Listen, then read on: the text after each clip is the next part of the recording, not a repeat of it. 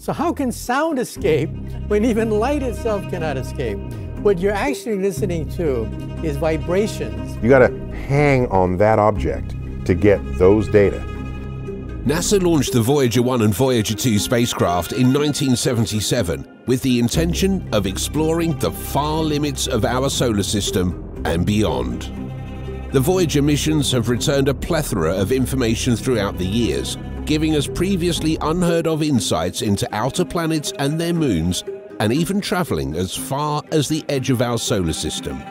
However, scientists are baffled by a recent finding made by Voyager 2 of an unidentified force in outer space. What are the specifics of this enigmatic force discovered by Voyager 2? What does this finding signify for us exactly? Let's find out. It's crucial to first comprehend what Voyager 2 is and what its purpose has been before delving into the mysterious power that it has uncovered. NASA launched the sibling spacecraft Voyager 1 and Voyager 2 around the same time in 1977. Exploring the outer planets of our solar system, such as Jupiter, Saturn, Uranus and Neptune, was Voyager 2's main objective. Voyager 2 became the second artificial object after Voyager 1 to continue its voyage into interstellar space after completing its initial mission. Only 5 human-made spacecraft have ever been launched that have had enough energy to escape the gravitational pull of our solar system. The Sun is more than 300,000 times as large as our home planet and far harder to escape from, even though thousands upon thousands of items have been sent into space, defying the gravitational pull of planet Earth. Only Pioneer 10 and 11, Voyager 1 and 2, and New Horizons were able to reach escape velocity from our Sun, which required both rapid launch speeds and gravitational assistance from other planets. Pioneers 10 and 11 are no longer in operation, but the radioisotope thermoelectric generators that power New Horizons and both Voyager spacecraft enable them to continue operating. Ahead of the slightly slower Voyager 2, which is only 18.8 billion kilometers away, Voyager 1 has passed all other spacecraft and is now the most distant at a distance of 22 billion kilometers. NASA was not able to speak with Voyager 2 throughout the coronavirus pandemic, but an upgraded Deep Space Network dish made a successful call on October the 29th of that year. You should understand that 3 obstacles must be overcome in order to send and receive messages at cosmic distances. They are distance, time, and power. The further a spacecraft is from you, the longer it takes for a signal you send to get there. The lesser its power, when it does, the longer it has to go.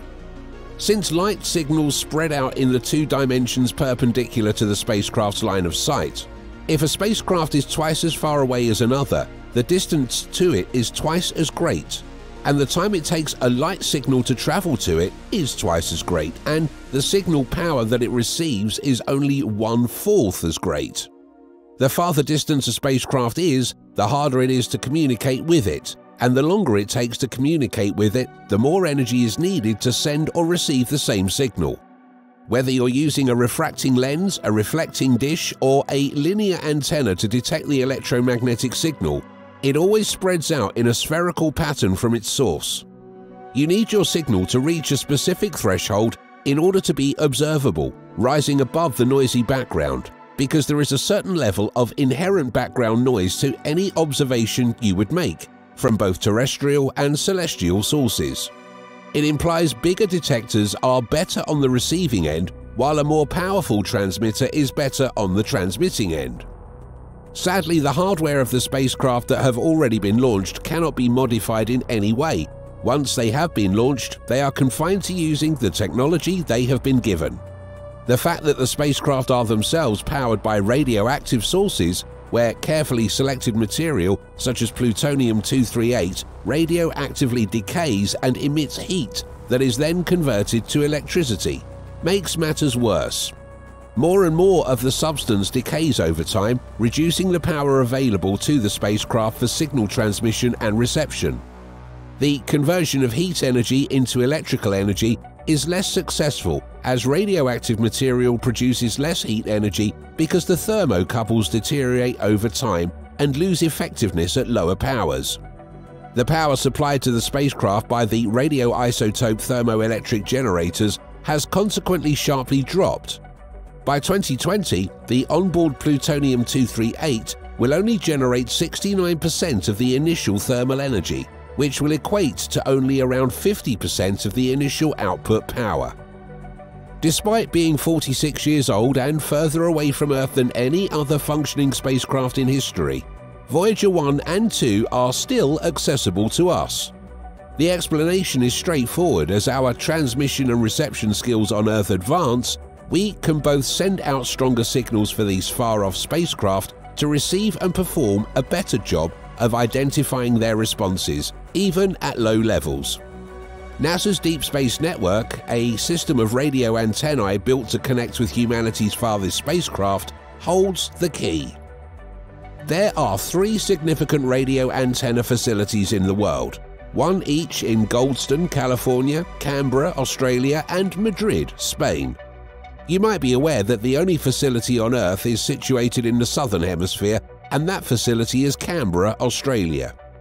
The Australian dish would be the only one to contact a spacecraft that is very far south, so far south that it is invisible from places like California or Spain.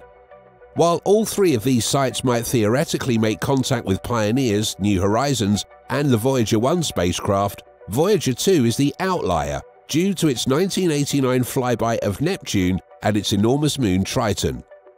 The journey to Neptune still stands as humanity's first close encounter with Triton, the largest known object to have originated in our Kuiper belt, as well as with our solar system's 8th and last planet for now. The findings from that flyby were amazing. A number of fantastic features, including Neptune's rings, a number of small inner moons, and a number of features on Triton, including cryovolcanoes and varied terrain, were found. These features were similar to those we would find on Pluto some 26 years later, when New Horizons flew past the planet. Voyager 2's trajectory was deflected far south of the plane in which the planets orbit the Sun, forcing Voyager 2 to fly across Neptune's North Pole in order to have a near encounter with Triton. With the exception of one dish in Australia, it has followed that course for the past 34 years, making it invisible to every member of the Deep Space Network. And that dish, which houses the radio transmitter used to communicate with Voyager 2, was shut down in the middle of March 2020 for upgrades. The dish itself is an amazing piece of engineering, a top-notch radio antenna measuring 70 meters, that's 230 feet in diameter. 2 radio transmitters are affixed to it, one of which is used to communicate with Voyager 2. By the beginning of 2020, that instrument was now 47 years old and had never been updated. It also made use of outdated electronics, outdated heating and cooling systems, and a set of power supply components that prevented future updates. Thankfully, it was decided to improve all of these, allowing NASA to accomplish something that no other agency can: send directives to Voyager 2. The spacecraft has been unable to receive commands, meaning that it will continue to do whatever it was doing until those new commands are received. The spacecraft is still operating, however, and is sending science data and health updates that can be received by a number of smaller dishes that are also located in Australia. On October 29, 2020, the improvements had been carried out to the point where mission controllers for Voyager 2 made the crucial decision to conduct a test, to send Voyager 2 a sequence of directives for the first time since the upgrade started. Although it takes a signal from Earth to Voyager 2 for a round trip of around 36 light hours, NASA declared that the test was successful. After successfully executing the directives, Voyager 2 signaled that the call had been received. What is the mysterious force that Voyager 2 has discovered? A mysterious force in outer space was discovered by Voyager 2 in 2019, more than 40 years after its launch. Voyager 2 was the first spacecraft to notice this force, which has been termed the interstellar surprise when it crossed the border between our solar system and interstellar space. The solar wind, a stream of charged particles coming from the Sun, collides with the interstellar medium, the gas and dust that fills the space between stars, at a limit known as heliopause. Voyager 2's plasma science experiment, PLS, which analyzes the density, temperature and velocity of the particles in the plasma or ionized gas that surrounds the ship, discovered the interstellar surprise. The PLS noticed an abrupt rise in plasma density that persisted for nearly 2 days. This increase was accompanied by a drop in plasma temperature and a shift in the magnetic field's polarity. Scientists had anticipated that the plasma in interstellar space would be considerably less dense and cooler than the plasma in our solar system. Thus, these alterations came as a surprise. What might be the origin of the mysterious force? Scientists are baffled by the discovery of the interstellar surprise because it is not yet known what could be driving the abrupt jump in plasma density and the modification of the magnetic field.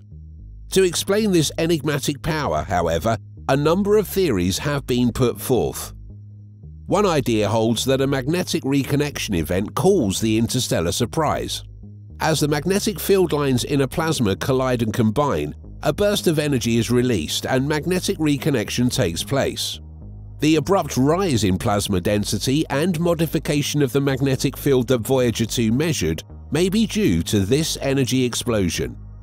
Another hypothesis holds that a supernova explosion's shockwave caused the interstellar surprise. A shockwave is produced when a star explodes in a supernova and travels across the interstellar medium, compressing the gas and dust and raising its temperature. This may be the cause of Voyager 2's observed abrupt drop in temperature and rise in plasma density. The interstellar surprise could also be a normal change in the interstellar medium, which is still poorly understood. Scientists now have a rare opportunity to examine the interstellar medium in depth and learn more about the intricate interactions between the solar wind and the interstellar medium, thanks to the data from Voyager 2. What does science gain from this discovery? Voyager 2's finding of the interstellar surprise has significant ramifications on how we comprehend the far limits of our solar system and beyond. Voyager 2's discovery of this enigmatic force has given researchers a wealth of fresh information and insights about the composition of the interstellar medium. The fact that this discovery raises the possibility that the interstellar medium is more complicated and dynamic than previously believed is one of its most important consequences. Voyager 2's discovery of a sudden rise in plasma density and a shift in the magnetic field may indicate the existence of as yet unidentified physical processes operating in the interstellar medium.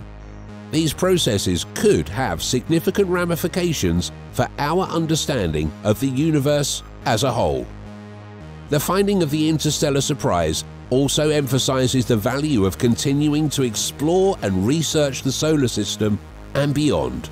The ongoing value of scientific inquiry and discovery is illustrated by the Voyager missions, which were started nearly 46 years ago and are still producing fresh insights and discoveries. Thanks for watching another episode of Voyager. While you're still here, make sure to click the video on your screen for more mind-blowing videos about space.